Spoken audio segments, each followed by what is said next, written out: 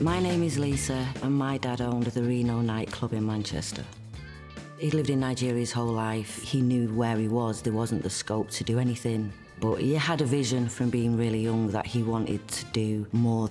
And he thought the opportunities to go on a ship and try and make his way here. He was looking at the premises of the Reno, and opposite there was a big pub on the corner with glittering lights. He went into the pub and asked for a Guinness, and the barman said, "We don't serve monkeys in here." And he pointed to a large wooden barrel at the side of the bar that was people were throwing dead ends of the pints in. And he said to my dad, "Monkeys drink out of there." My dad said, "One day I will have a bar. I will remind you of this." Many years later, he managed to get a liquor licence, opened the Reno.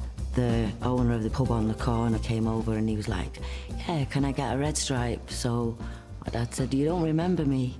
So he said, "No, I've never met you." So he said, "Yeah, I came in your place, asked for a drink. This is what you told me." He said, and the man was really embarrassed and said, "I'm so sorry, it's wrong, can you forgive me?" And my dad said, "Yes, everybody's entitled to make a mistake." I think the Reno was a great destination for everyone because it was a safe place. It was inclusive for all.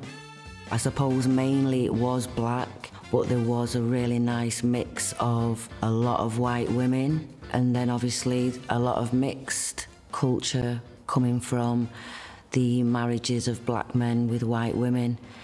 And other places you would go, I think they would be ridiculed, be made to feel uncomfortable, whereas anybody who went down there would have a good time and would feel welcome. My dad had previously gone to Montreal to see Muhammad Ali fight. A year, maybe 18 months later, Muhammad Ali came to Manchester, England, and came to the club and brought him a gift, which was a gold boxing glove that Muhammad Ali had received for one of his fights. Them days the police was very harassing. He was very harassing to people and very aggressive with black people. They're not like they was today. The rioting in Moss Side was brief, but such was the legacy of tension and bitterness left after just 2 nights of disorder that Greater Manchester Council decided a speedy inquiry was essential if peace was to be restored to the community. It wasn't long after that they forced my dad to close the Reno. They made an excuse of there was extending Princess Road, which fair enough, granted, they can say they've extended it, I don't know how many metres. It wasn't necessary. Music is a stress reliever for everybody.